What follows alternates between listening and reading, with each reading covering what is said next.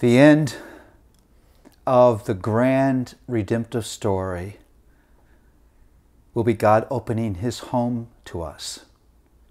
In my Father's house are many rooms, and I go to prepare a place for you. That's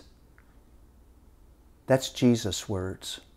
Jesus' promise to his disciples. Now, why would Jesus make that promise? Of all the pictures that he could use, of all the illustrations that are possible to him, why would he say, you got to know this, that because of my grace, God is going to open the doors of his house to you, and he's prepared a room for you.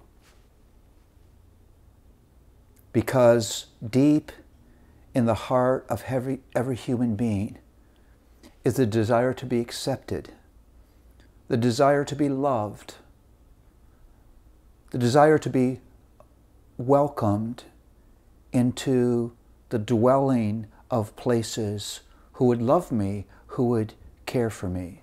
You know it's true. You feel good when somebody invites you into their private space, says they want to spend time with you. Hospitality is a powerful thing.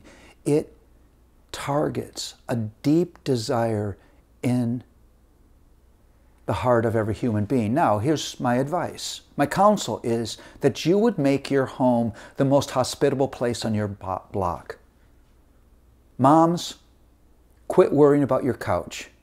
Quit worrying about your rug. Quit worrying about your knickknacks. Don't love your physical stuff more than you love your kids and more than you love your neighbors.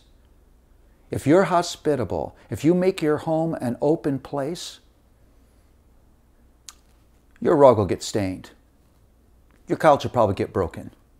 But that brokenness and those stains will live to the glory of God. Praise Jesus for a house that's worn because it's been hospitable.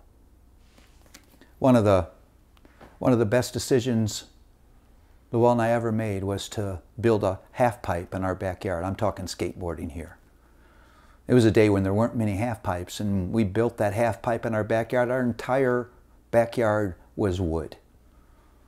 We told our frightened neighbors that the boys wouldn't skate there before 10 o'clock in the morning, after 8 o'clock at night.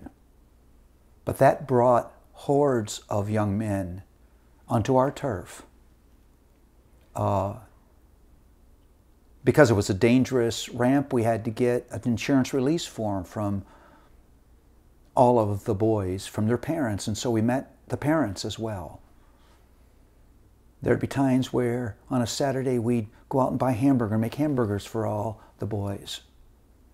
There were times when there was chaos out there, and I'd have to go and sit the guys down and talk to them about what was going on and solve some conflicts. But those were wonderful, wonderful days.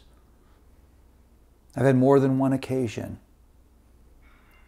where a now grown man stops me on the street, calls my name, and comes over and says, "Mr. Tripp, my name is so-and-so, and I'm so thankful for what you did for us.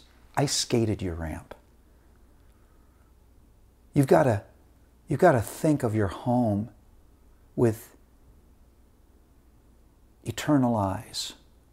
How about being part of the hospitality that your Heavenly Father has and will extend to you?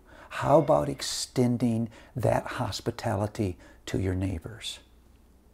In my Father's house, there are lots of rooms. And guess what? I'm going, Jesus is saying, to prepare a place for you. How about being part of that agenda in your neighborhood?